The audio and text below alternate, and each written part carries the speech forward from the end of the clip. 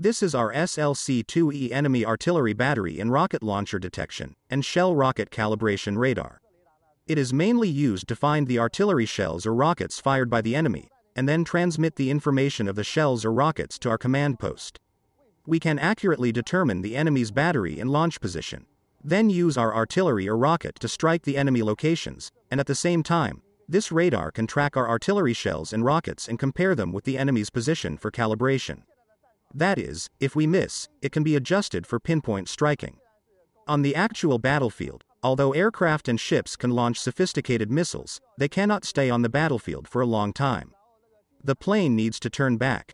Warships need supplies. But artillery and rocket launchers are often the protagonist of a battlefield, because they are a projector of firepower. More than 90% of the ammunition on the battlefield is actually fired by artillery and rocket launchers. So the main target of this radar is the artillery and rocket launcher target. Okay, welcome you to CETC area. I'm from the number 14 Research Institute of CETC. Okay. Number 14 Research Institute is the key member of CETC group. And this institute is regarded as the cradle land of Chinese radar industry. Oh, the cradle of China's radar industry. So when was your company founded? It was founded in 1946. That is 1946. Yeah. Wow. In 1946, that's quite a long history. So what? And this is our first time to attend the Zhuhai Air Show. The first time. And this time I brought with me nearly 40 different types of radars and other equipments covering military and the civilian sectors. And so we can see there are some models here for the different products. So can you tell us a little bit more about these models? Okay. This SLC-2E is a weapon location radar. Weapon location? Weapon location radar. What is a weapon location radar? I mean, with this radar, you can locate the enemy's artillery and direct your own artillery to make counterattacks. So this is the radar, the main component of the radar, right? The whole thing. This is the whole system. The whole system. Yeah. But it can mobile for anywhere. Of course. And this is a new generation one.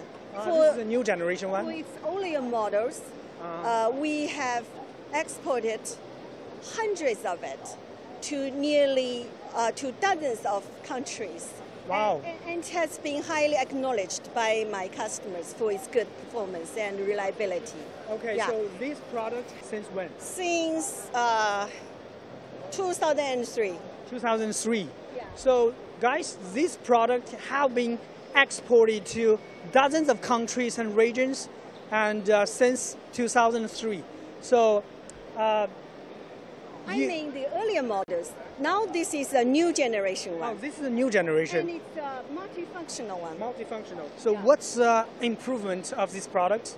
Okay, compared with the traditional weapon location radars, this new generation one does have some superiorities. Superiority? Yeah, you can see from the experience. Please look at the antenna array. This big square is called antenna array. You can see from the appearance, it looks very slimmer, like Apple Mobile.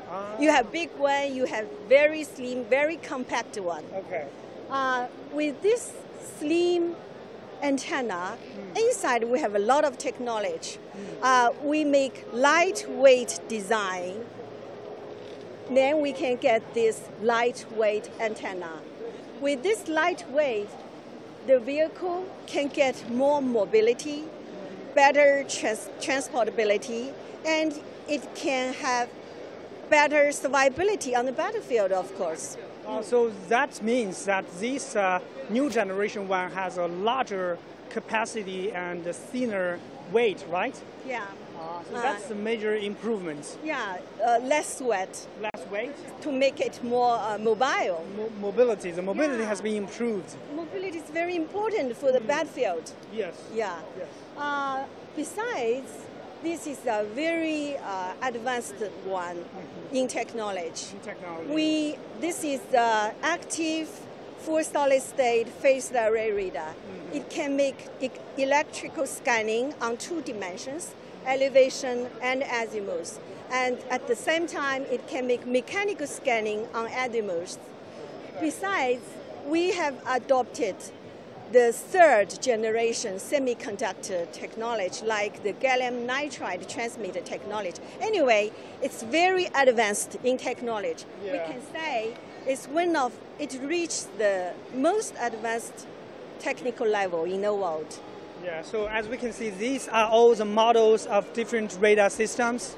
Yeah, and this new generation one also has some other superiorities. It's a multifunctional one, as I've just mentioned. Multifunctional? Yeah, it can not only be used to make weapon location. Because of the good performance, it can also be used to detect UAV, cruise missile. So that's why it was called the eyes of army.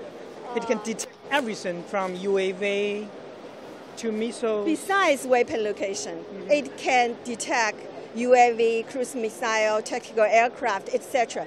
So we have a name for that. It's called King of the Land Warfare.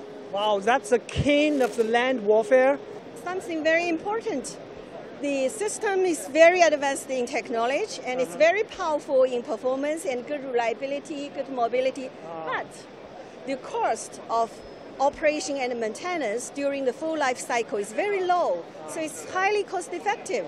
And my customers love that. Yeah. So I may ask you a question that what's the weather condition impact for this radar system? Does it have some special condition? What about the rain or wind or other extreme weather? Will this affect this kind of radar system? In our design stage, we have considered the operational environment, including high and low temperature, and whether it's very dusty or very drust. So all these things can be considered and already taken into consideration in our design. It can be used on deserts, very high temperature, very sandy. Okay, so that's the king of the land warfare, right?